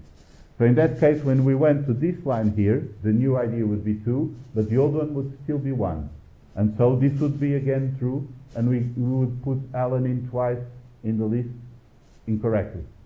So when we put a new residue into the list, we have to update the old ID so that we know that if we find the same ID over and over again, it's still the same residue, and we are not putting it on the list. Okay? So now what we need to do is to guarantee that this works for the first residue, because this works fine for the second onwards, but to work for the first one, we need to put something on the old ID that is guaranteed to be different from the first one here. So one thing is we put none. None is a special value of nothing, so it will be different from whatever integer we find there. Or we could put a negative value if we are sure there are no negative values in the identifiers, and so on. So this would be the function for getting the list of different residues in our protein, receiving the list of lines from the PDB file. Now we need to know how to get the lines from a text file, but that is very easy. This open function in Python receives the name of a text file. You can use that usually for text files, but if it's a text file, you give it the name of the file, and then it gives you an object that has access to the file. And this object has a useful method, which is readLines, that gives you all the lines of text in a file as a list of strings. So it just breaks the file into the text file into lines and gives you the list of strings. So this is all that we need to read the file into a list of strings. And now we give this list of strings into the function, and the function returns a new list of strings that basically receives this list of strings and returns the list of strings with the amino acid residues for the protein. If I want to check the first 5 residues, I can do this. I store the result of the list residues function in reslist, and then I ask for reslist and the first 5 elements, and I get the first 5 or the last 5 if I want to check with the PDB file if everything is working. So you should check with the files to see if you're getting the correct result. So this is the first function to get the list of residues. Now we need to know the mass of each residue. So we go on Google, we find some web page like this that has the 1-letter code, the 3-letter code, the chemical formula, and the mass for the average of the isotope. Or if it was monoisotopic, but we will use the average one here. And so we have this on a web page, and if we look at the source code of the web page, you see something like this. It seems complicated, but this is basically HTML. We have the table of the data there. We have these TR tags are the table rows. So this one TR is each row here, and these TD are the different cells. You don't actually need to know this to understand the HTML. You just need a bit of patience if you want to extract this information, because you can look at the regularities here. So you see that you have this description of the type of font and so on this cell here, which is the A, and then the ALA here, and then the formula, the masses, and then this repeats always in the same sequence, because the structure is always the same. So what you really need to know in order to do this is to know that HTML is just a text file with these tags, and that you can download the HTML and then work with it using Python. So if you don't know that's possible, then you'll never figure out how to do it. But if you know it's possible, then it's just a matter of looking at the details and work out how to extract the information you need. So this is a bit complicated for this kind of example, but the goal here is to give you something that is realistic, to show that you can actually do. You don't need to have something pre-digested in order for it to work. So let's see, cells start with this TD tag, and the content is always after the specification of the font size. Font size something, and then we have the content that we want. And it's always in the same order. It's the 1-letter code, 3-letter code, formula, mass, and average mass. And it repeats like this. So we can use split on the strings to separate the different bits that we want. And we can also iterate through all these lines. I'll show you this range class, this range to get an iterator. But basically, what range does is you can give it an integer number, and it will give you that number of steps, or that number of numbers starting at 0. So if you ask for 5, it's 0, 1, 2, 3, 4. This gives you basically the indexes to go through a list or a tuple or any ordered set, because it gives you the list of the elements in a set with this number of elements. So this is useful if you want to look through the indexes of a set. And the len function, we already saw, it gives you the number of elements in the set. So let's see how we can digest this HTML file. We can open the HTML file and read all the lines. Now we have the list of strings with all these different lines. This is one string, another string, and so on, all the lines of the HTML.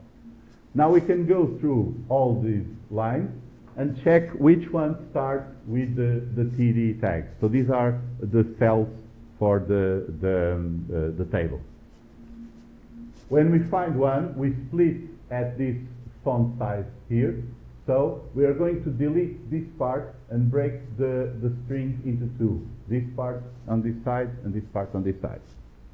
Now we take the second part. So see, this will be a list of strings because we are breaking and we have a list of several strings. And now we're going to take the second string because the second string is this part here. This part, we don't care about it. It has no useful information. But this part here is what has the value that we want right at the beginning. So if we break this part now with the lesser than sign, which indicates this tag, we can isolate the value that we want there. So this is what we're going to do. We're going to split again by this less than font. We're going to split the second fragment that we got here. So now this second split will be a list that will have this part and then whatever happens later, because maybe this font appears again, we don't care, but it's a list that has at least this, the part that we want at the beginning, and so we get that one here. We get the first fragment from this second split, and this is the value that we care about. So if we do this for all the lines, we'll get a list with A, ALA, C, and 71, 71, R, ARG, T, and so on. And we'll get all of these in order.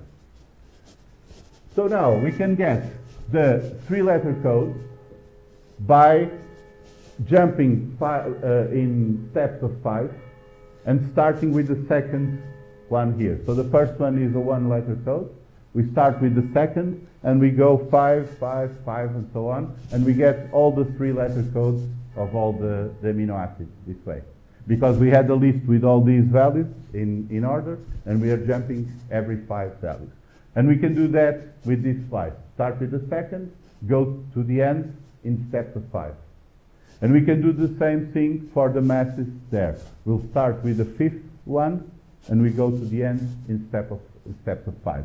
So the fifth one is the one of index 4. Remember that index starts at 0, and then we jump 5 steps of 5. So we go from a list with all these values in order to two lists, with one with the three-letter codes and the other with the masses.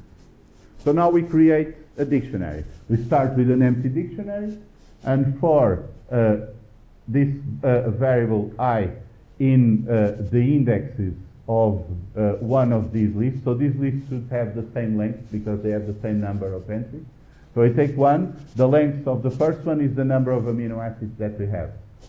Range with that number will give us 0, 1, 2, up to that number, not including the number, we'll start before, but we get all the indexes of that list, starting at 0. So suppose the list had 5, we would get 0, 1, 2, 3, 4, which would be the indexes of an array of 5 elements. So why this I variable here is iterating through all the indexes of one of these lists, doesn't matter which. But since the values, the corresponding values are in the same position, we can create a dictionary that has as keys the values that we get from the list of the amino acid name, the three-letter code, and associated with the value that we get from the mass, because it's the same. The residue, the amino acid of index 0 has the mass of index 0. The amino acid of index 1 has the mass of index 1, and so forth. So this is what we're doing here. The three-letter code is... I don't understand the range. Range, you... Yeah, think of it as an iron. Okay. Okay, here. So we're giving the range function the number of elements in the array. So this is the length of one of these lists. They should have the same number because it's the number of amino acids on the table. And range will give an interval that will go from 0 and through that number of elements. So if this is 10, it goes from 0 to 9, which are the indexes of that array. For example, an array of 5 elements has these indexes. Index 0, index 1, 2, 3, 4. Because the first one has index 0, the last one is 1 below the total number of elements. Okay? So this allows us to look through all the indexes of these arrays with this variable I. So I starts at 0, then 1, 2, and so on until the end of the array. Okay? That's the counter for The position. Yes. the lines that you have on A8 goes down. Yes. But the reason why I'm using this one is because I want to match the first entry in this list, in the code, to the first entry in the math. Okay? So the first entry of the code goes with the first entry of the math. The second one on the code goes with the second one on the math, and so forth. So this is the first entry on the code is this ALA here, goes with the first entry of the math, which is 71 something. The second one on the code, which is ARG, goes with this second math, and so forth. So I have to synchronize the two of them. That's why I need to look through the index, so I can use the same index for the keys and for the values. So the key of this dictionary entry will be the code of index I, and the value associated will be the math of index I. Now there is an additional trick here. I'm going to change the code to uppercase because in the PDB file they are all uppercase, and in this table they start with uppercase but then they have lowercase. So I change everything to uppercase here. And I also convert this string with the text for the math into a floating point. Float is the same as the int we saw before, but for numbers that have the decimal point. But the important part here is that I match the first code with the first math, the second code with the second math, the third code with the third math, and so on. That's why I'm looping through these indexes, so that val 0 goes with math 0, and code 1 goes with code 1, and so on, okay? Because otherwise I wouldn't be able to put them in the right match. I have a question on the second split. You have to put the 1 in the bracket because you want to get what before. Now, this first split will give me a list of strings that has this part before the cut and this part after the cut, okay? But I want the second of those fragments because the first one is irrelevant, the second one is the one that has the value. So I'm going to split the second fragment, not the first one. And then when I split the second fragment to remove what's at the end that I don't care about, then I will retain the first fragment of that split. So basically, I split at something that's before what I want, and I take the second fragment that goes after the split. And then I split something that is after what I want, and I take the first fragment because that's the part that I care about. Okay. So now we can test this. We call math dictionary. Note that this function does not have an argument because it only works for this file. So it wouldn't be useful to give it, say, the file name or something like that, because then it wouldn't work if the file was different. So we need to have this file in our folder and use exactly this function like this. But we still have to put the parentheses because that tells the interpreter we want to execute the function. We are not just using the name, we want the function to be run. So now the function returns a dictionary and we can check. We have this in the dictionary and we can check the mass of each residue this way. So now we need to add all the masses to get the mass of a protein. And now things get a lot simpler because we have the pieces together. We already have a function that gives us the dictionary, so we get the dictionary first and we send it into this function. We also send to this function all the lines of the PDB file. So this function will call the first one, this residue, this one here, to list all the residues. This one we already tested, so we get the list of all the residues, and now we look through all the residues and add the mass of each one. To get the mass of the residue, we just use the name of the residue in the dictionary, and out comes the mass that is associated with that one. Now there is just a little detail here, because these are the masses of the residues inside the protein. We have one oxygen and one hydrogen at one end and an hydrogen at the other, so we just add that initial mass, but this is just biochemistry stuff. It's not that important here. The important part is that we start with the value. This is something that is very used if you want to add things up. We start with a value. Often it's 0, sometimes for some reason maybe it's not, but we assign that value to a variable. And now we look through all the terms that we want to sum, and we keep summing into the same variable. And to do that, we create an expression that uses the value that's already in the variable. We add something there, and we store everything back into the variable. This is a strange expression if you're thinking about equals as in an equation, because it would not be possible. But this is not an equation. This is an assignment operation. So what you're telling the interpreter to do is to evaluate this expression and store it in that place. So variables are like drawers where you put the values. And so you can keep adding things into the total mass by keep using the total mass into the expression and putting it back in the same variable. So now this looks through all the residues, adds everything up, and returns the mass of a protein. To test this, we just need to open the file with open and read all the lines. So we have a list of strings with all the text in the PDB file. And we send this into the PDB mass function along with this dictionary that we already got before. So this is the dictionary the function needs.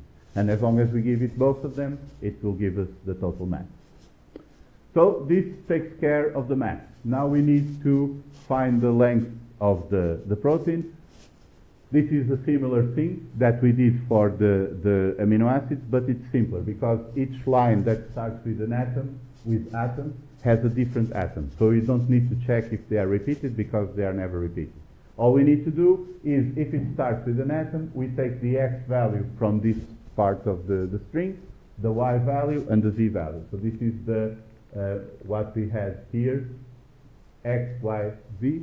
We get all these values, and we must remember to convert them into numbers. Remember that when you extract something from a string, it's a string. You need to convert it to a number in order to be able to do calculations with that.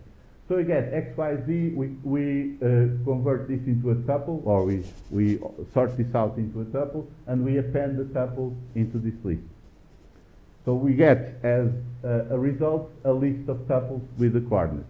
Now here, this is a good illustration of the difference between lists and tuples. Tuples, you cannot change, you cannot add or subtract or remove elements from tuples. So they are often used when the position is important. If you have x, y, and z and you remove one, then you don't know what the others mean anymore because you don't know which they are. So it's a good idea to use tuples and you're representing something in which the meaning depends on the position. But if you have a list of coordinates, they're all coordinates. You can remove some, add some, you just have more or less coordinates, but they all mean the same. So in that case, it's useful to have a list, and also in this case it's necessary because we have to build it gradually. We have to keep appending things to that list. So this is one example of the difference, at least conceptually, between tuples and lists.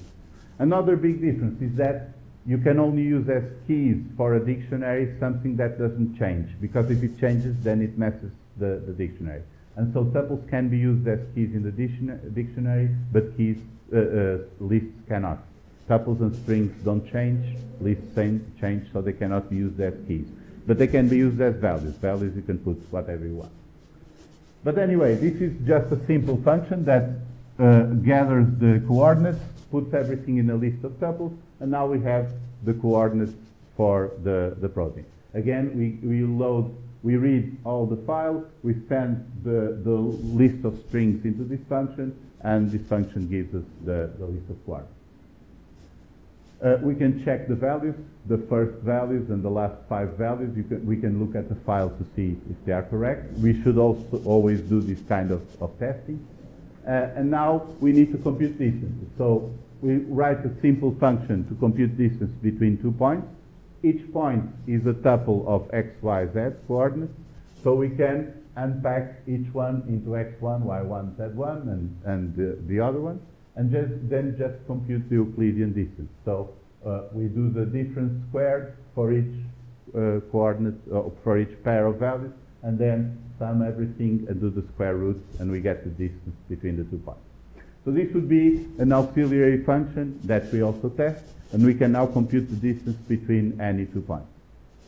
And now we can just look through everything and compute all the distances between all the pairs. Actually, we don't need to compute all the pairs, because if we compute point 1 to point 2, then we don't need to go point 2 to point 1 again, because the distance is the same.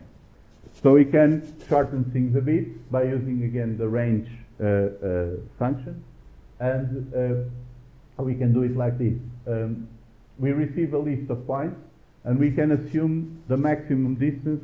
Let's start with a number that is guaranteed to be lower than whatever value we're going to find. So let's start with -1. Distances cannot be negative, so this is guaranteed to be lower. And now every time we find a distance that is larger than the one we found so far, we change this value. This is similar to what we did with the capitals and the countries. Every time we find a larger one, we update the value until at the end we get the largest value of all. And now what we have to do is we're going to compare one point to another point, and we're going to loop through all the pairs of points. So basically we need to do 2 loops. Run through all the points, and for each one go through all the other points to measure the distance. And we have these 2 loops here, one for and another for inside the first one. So you can do this because we are telling Python that everything that is indented is inside the loop. So for each value here, it's going to do the whole loop inside. And it's going to do the product of the number of steps. So if there are 100 steps here and 100 steps here, this is a total of 10,000 steps, because for each one of the first one, it's going to do all of the second one. So what the loops are going to be are, first, the outer loop is going to start from 0 and go all the way until the one before last point. It's not going to go to the last point, because the last point will no longer have anything to compare to, but it will stop before the last point. And the second loop will start at the next point and go to the end. So point number 1 will be compared with points 2, 3, 4 until the end. Point number 2 will be with 3, 4, and so on. And we'll do that because we don't need to repeat the distances. If we already did point number 2 with point number 3, when we're doing point number 3, we don't need to compute with point number 2 again, because it will be the same distance. So this is another use of range. If you put one value into range, it starts at 0 and stops before reaching the top value. If you put 2 values in range, it will start on the first one and stop before reaching the second value. So we can do iterate through 0, 1, 2, and so on until the penultimate index, and we can iterate through the next value here until the end. So P1 starts at 0 and stops before the end. P2 starts at P1 plus 1, the next one to check, and goes all the way to the end. Now we get the distance by calling the other function here. The first argument will be the point at index P1, and the second argument will be point at index P2. And if this distance is greater than the maximum so far, we just change the maximum so far. So if we find a distance of 5, we update that to 5, then 10, we update to 10, and we keep doing that. And at the end of these loops, this will have the largest distance of all. And so we return that distance. Now we can check, we can give a list of different points and check if the distance is correct, and do some tests first. And then we put everything together into one file, into one function. So this function receives the input file with the list of PDB files and the name of the file to output everything. We first start by reading the dictionary of the residue masses that we're going to need. We're going to read all the lines in the input file. This gives us a list of the PDV files we need to process. So this is the, I have this here. Okay, so this is the input file with all the files we need to process. And now for each file in that input file, we're going to do all the processing. We're going to get the lines of the file. We're going to compute the mass for the protein, the maximum distance, and then write to the output file. Now here is a little detail. In order to write to the output file, we need to have access to that file. So we're going to use open again, but this time we're going to specify that we want to write to the file. So by default, open reads gives you read access to the file, and you can just read the whole thing and ignore the objects. It will then be disposed of by the interpreter. But if you want to write to the file, you have to specify that you want to write, and we keep the object that gives access to the file, so that we can write to the file whatever times we need. So now we're going to start by writing the header here. So this header PDV file, mass and length, we're going to write that to the file. So we're going to write PDV file, mass, length, and this /t is a special code to insert the tab character, those that we use for aligning tables. So this \t is a tab character. This \n is a new line character. It changes the line. So remember that in the computer, everything is just a series of bytes. So the text file is actually a series of characters.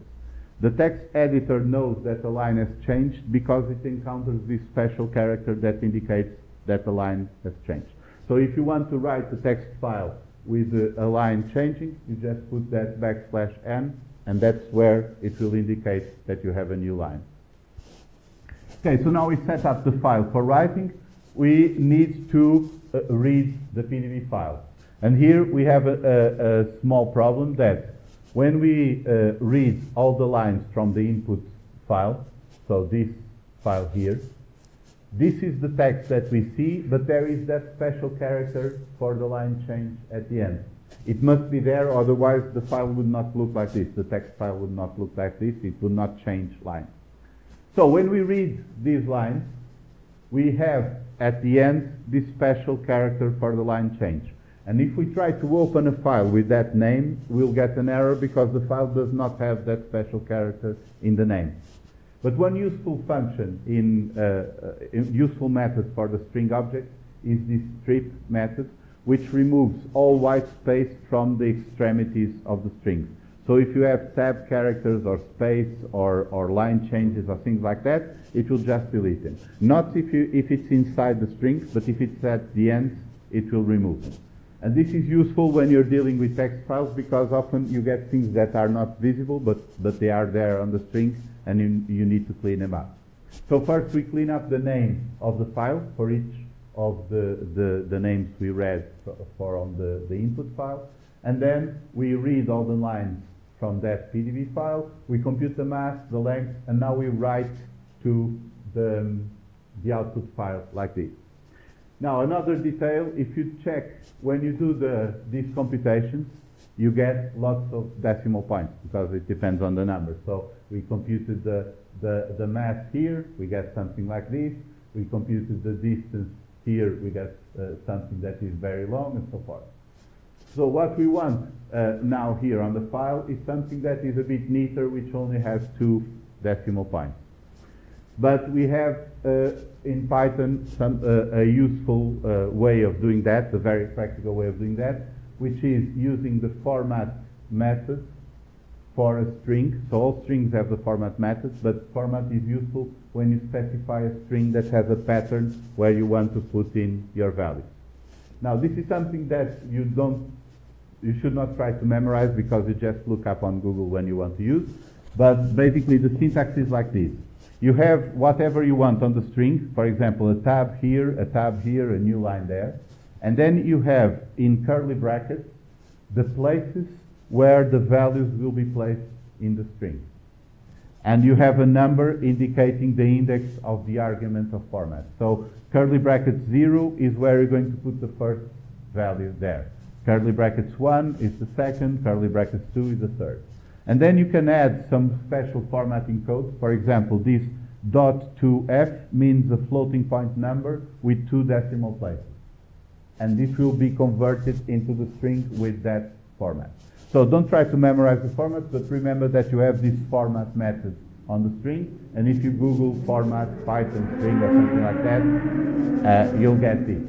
So what we're doing here is putting the name of the file as the first argument, then a tab, then the mass as a floating point number with 2 decimal places, and then the length as a floating point number with 2 decimal places, and whatever is between here, these values, gets put there exactly as specified. So if you want to include text or some special separator, something like that, you can just format this in whatever way you want.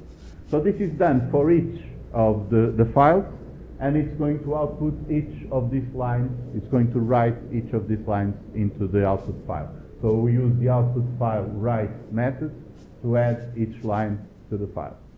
Then one important thing that you should not forget: when you write files, always remember to close them when you finish writing, because this tells the operating system that you've done writing. It will flush all the buffers into the file, and the file then becomes accessible to other processes. If you don't do this, then you probably won't be able to see anything in the file because it's still waiting for the process to finish. So this is the general outline, and it's also an example of how you solve problems. Look at the initial problem seemed a bit complex. We needed to do all of these things, but we decomposed everything into functions. When we were implementing each one, we were only thinking about that particular function. And when we had the toolbox ready, then to actually put everything together, we just need to call the right functions in order, and we have a simple final script or function that does everything. So this is, I can only illustrate this with a more realistic problem, because if we use very simple type problems, you don't realize how this is going to be set up. But the idea of this example is not that you already know how to do things like this after this lecture. But this is something that you can follow at home, do it at your own speed, depending on what previous experience you have, and try to understand the most important part, which is not all these details that you can easily Google and see how they're done, but actually this kind of computational reasoning by which you decompose a problem, solve the particular parts, and then fit them together to get a solution. This is a lot more important than the actual details, because as you practice, the details will come in automatically. This is the part that you really have to pay attention to in order to be able to work with it. So to sum up this painful introduction, so this is basically like a test. So some people don't come in the next in the second session, because this really determines how they feel about learning Python. But don't be too scared about the details. There are lots of details, but they are not. The idea is not that you learn everything now. It's just that when you practice this, you know that you already saw this somewhere. You can look up at the slides or the notes or something like that, because it's not the first time that you'll find. The basic ideas here is that you need to understand how things fit together, how you can control execution, separate things into function, loop things, and so forth. And in particular, that you know that it's possible to do it.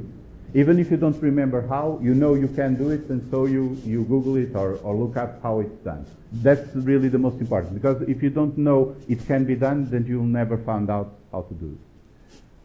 Remember these basic principles: how to organize the code, how to think about the problem in decomposing everything into detail, because this is something that we are not used to doing, is to work with something that is extremely powerful but extremely dumb. The computer doesn't understand anything that we want. It only does what we tell it to do in detail. So you need to really go down to that level and specify everything into detail. Also, try to write your code so that it's clear to understand. When you go look at it, or someone else looks at it, understands what is there. And this is something that you really need to practice in order to do it. So don't worry too much about trying to memorize things. Try just to practice and to make up some problems and to play with it and so on. The more you practice, the easier it gets, and the faster then you solve new problems. Okay? So you have the slides and the lecture notes that you can follow. The online documentation for Python is here, and you have also basically I covered 19 chapters of the book, so it's quite a lot of things. But in practice, what you'll do is you're online and you use Google. So if you don't remember how to do something, Google and you see an example of code. So if you get to the point where you can look at code and understand what's there and adapt what you need, then you can solve any problem with Python. So that's our goal here. It's not that you'll be able to sit at an exam and do this from memory. Okay?